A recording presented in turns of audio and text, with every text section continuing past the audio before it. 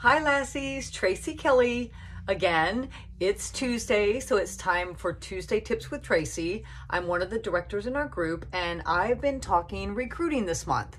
So the very first Tuesday of this month, I talked about recruiting in general. Last week, I talked about bring a friend along. So if you get a new recruit, you want them to ask a friend to join them on their journey. And then today, I thought I would talk about objections. And I wish I could say all of these ideas are mine. Probably none of them are mine. I look at lots of trainings and I read books and things like that.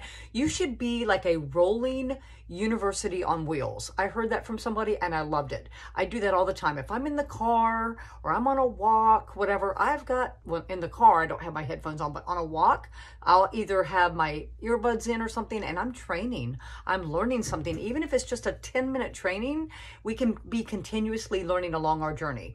If I'm in the car, I usually have it on like speakerphone, and I just listen to trainings. I don't have to look at anything. I can just listen, let my brain kind of think about what they're talking about, and then when I get home, I can take some notes or what I want to remember about the training. So always be learning. That is a tip for all of us this Tuesday. Okay, so the objections I want to talk about though is when you start going to ask someone to join your team, there are going to be a lot of objections. And they're not doing it to be rude. It's not even that they're not interested. A lot of times it's just they're scared or nervous or not confident about starting something new. So they come up with these objections. I don't have enough time. I don't know enough about natural products. I don't have the money to join, things like that. So we need to have little ideas of ways to overcome those objections so we can wrap our arms around them and say, we're doing this together and I'm going to be with you every step of the way. And there's no reason to be nervous to jump in and give this business a try. So here are some objections. I'm going to be reading them so you have some of this verbiage. And these are things, like I said, I got this from various places. I don't even know where most of it came from. But these are some good ideas, I think, of things we can say to some of the objections we may get. So most people fear they don't know enough to join. They doubt their ability, or they think they don't have time. That's just the bottom line. So number one, what does it cost to get started? And all you need to say is keep it simple. Every answer should be super simple. We offer kits at different price ranges to fit your budget, from $39 to $159 or whatever our kits are. I think that's what they are. But no matter what kit you choose, we have a Jumpstart program to help you earn back your startup cost. And then you can just say, hey, I'd love to talk to you more about that. They might say, how does it work? Number two. It's simple. We do two things. We promote amazing products. We promote a life-changing business opportunity. That could literally be the two things you say to that. Number three, how do I make money? You could say Jumpstart.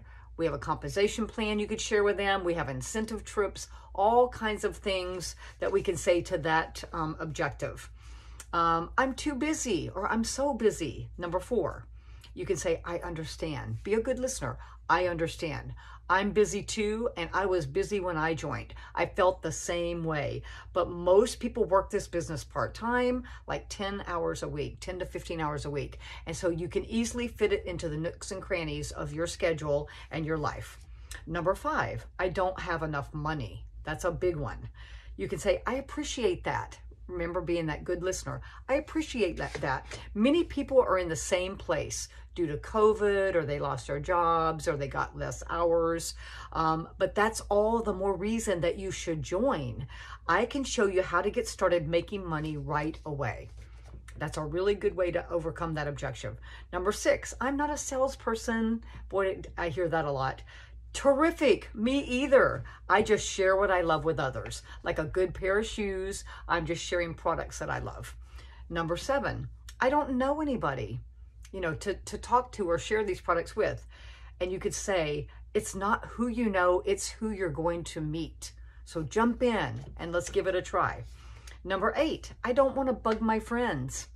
And you could say, thank goodness, I don't want you to bug your friends either. That's not what we do. We just share what we love and share, what we love with others. And that's all you got to say. Number nine, I need to try the products first. So you could send them a discovery kit, let them try some samples, and then follow up to see what they thought. Tell them that their consultant kit would be a great way to sample a lot more of our products, get the best value, and that they'll earn as they learn. So tell them they don't have to know anything up front. They can earn as they learn. Number 10, and this is the last couple ones. Is this a pyramid scheme? I actually don't hear that much, but a lot of people do. And you can say, no, why? Is that what you're looking for? You know, or something like that, just to kind of throw them off track. And just say pyramid schemes are illegal. With pyramids, there's no exchange of goods or services, but we have amazing products and very loyal customers. So no doesn't mean no forever. No just means not right now, or I just don't know enough to join. You got to overcome the objections to kind of get them a little bit closer to thinking about trying out Lemongrass Spa as a business opportunity. So many people, last thing, need multiple exposures to being asked to join your team. Sometimes up to 10 times before they'll finally say yes. And if they're not interested, you've got a brand new customer. If they are interested, you've got a new team member. So it's a win-win. You know, what is, as I said earlier this month, what is the bigger risk? The risk that they're going to say no if you ask them, or the risk or the reward that they're going to join your team. So what's the bigger risk? You got to think about what that would be. I would say I'm willing to take a whole bunch of no's if I can get to a yes, because that gives me another team member to go along on this journey with me, and it can be life-changing. It truly is a gift of what we have to offer here at Lemongrass Spa. It changed my life, so I know it can change their life too, and so you want to share that gift with others. All right, hopefully this helped, gave you some ideas, jot down some answers, some verbiage that you can use, and let's go out and let's start sharing the business opportunity with others and help them overcome the objections that they may have, and bring them along on this Lemongrass Spa journey with us. All right, thanks.